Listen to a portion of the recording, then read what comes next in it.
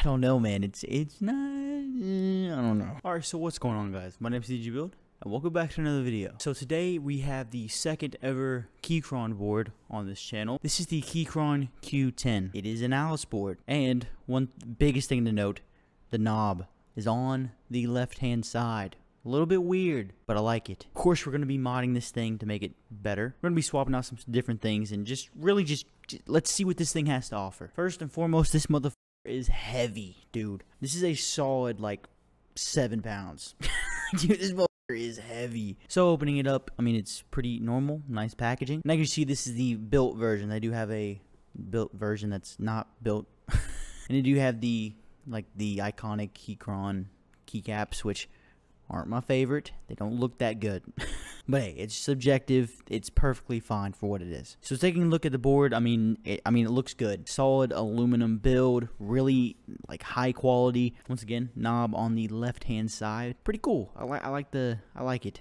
It's a little bit weird, but I like it. You have the rubber feet on the back. You have the screws. They are hex screws as well. And yeah, really well built. It is completely straight at the top with the USB Type-C and then the Windows and Mac option. And you also get the certain keys to be able to put that on for Mac users. Now, this is different from the Q8. I'm pretty sure. I could be wrong. This one has the F-row. And then, of course, all the extra-ness.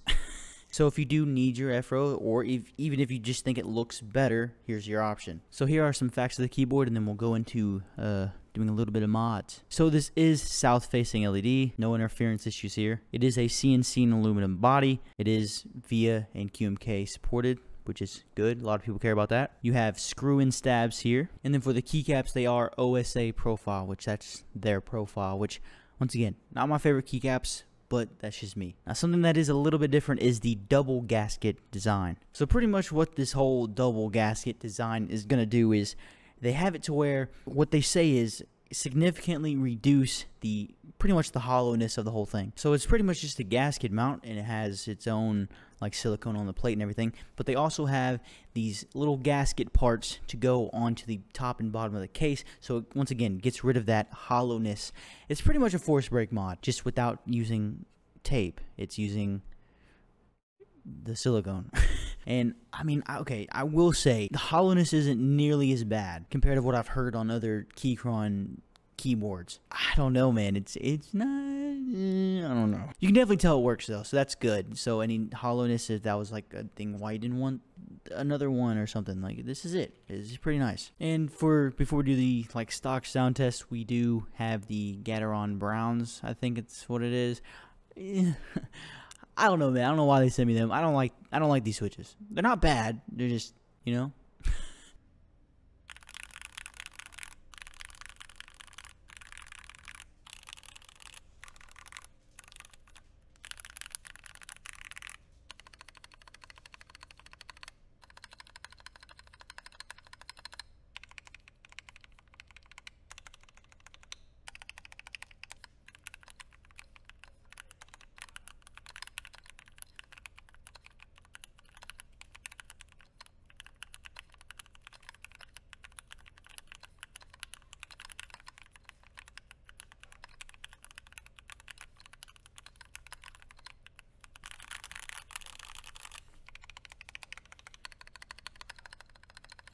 So, I mean, it's not bad. It's a keyboard. These stabilizers need a little bit of work, which it's weird because, I mean, they're known for being really good stock, and even this one, they said that this one's like innovative even more, but I don't see it. So we are going to be messing with those a little bit, and yeah, other than that, I mean, it's good. I mean, let's open it up to see what all it has in store. So opening it up, you take off these hex screws on the back, and then you pick it up, and the bottom part of the whole case is why it weighs so much. This bottom piece is so heavy. And so here you see a piece of their own tape for like its own tape mod. I like this. I think this is cool because you can just take it off if you don't want it, or you can leave it on. I left it on, but it's nice to see that they're trying and give you more options. It's pretty cool. I like how it's probably not as good as just, I'm gonna be honest, using just like the normal tape, because it's like its own, it's so thick, so it's like, it's stiff. So like you just put it on there and it kind of just sticks to it, when it could be like some other tape, like painter's tape and put it on there where you can kind of get it more in between the cracks, and it'll just be better. But I don't know, that's just me. So for the bare bones version, it starts at $195, and for the fully assembled you have 215 USD. So I mean, it is up there. It is more of their premium boards, of course. Me personally, I don't use Alice way enough, but as someone who can appreciate a very well built keyboard, it's pretty good. I like the price, but not everyone's gonna buy that. So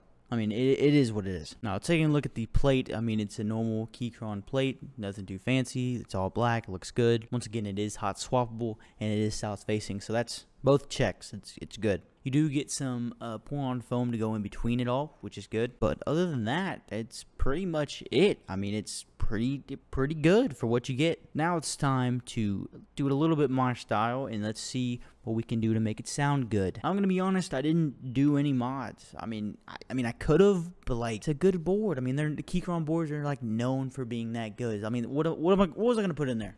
You know, and to make it to where the gaskets could actually like perform and work, I didn't want to throw in the CG mod or anything like that, just because I mean it's not gonna be as bouncy, and it is a pretty good bounce. And this way we'll be able to see how well this whole double gasket is gonna perform. So yeah, that's what we're gonna be doing here. So I guess we'll put it all back together, and let's go ahead and put in these switches. Now the switches I decided to go for are, I'm gonna be honest, little foreshadowing, not the best for this build. Dude, I was very shocked. I put them in, I was like, oh, this is gonna sound great. Put them in. Yeah. So these are the Gateron X switches. Now these are from Canon Keys, which you can go down in the description and check out. I did lube these with Krytox 205 grade 0. They are a linear switch, and for a 70 pack they come in at $34.30. The top house material is nylon, the bottom housing is nylon as well. The steering material is palm. The spring weight is 50 grams, 65 grams on the bottom out. It is 5 pins, and there are no factory lubing, which by the way, they're pretty good stock, but I did lube them just because felt wrong if I didn't.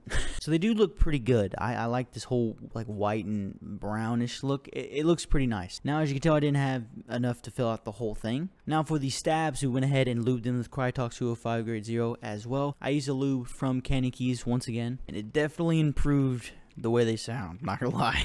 Now for the spacebar ones, it's actually a different stab. Like the stems and stuff are like white, and for the enter, shift, and backspace, they're different. So they're not clipped as well, so like that's a little bit of a bummer. They sound a little bit off compared to like the spacebar ones, but not too different. It's still good. Once again, top knob at the left, pretty cool. I know, I can't get over it. It's pretty cool. Now after installing all that, let's go ahead and talk about the keycaps. So we went with the Winter Tundra. Once again, I've used these in another build of mine, and I mean, I love these things. They look so good. They are on Canon Keys website as well. I'm using everything from Canon Keys. I don't know why. It's just how it is. But yeah, that's pretty much it. I mean, just the look of it, stunning. I mean, you can't lie. It looks like an enthusiast board. It just looks clean. Enough looking at it. Let's go ahead and hear this sound test.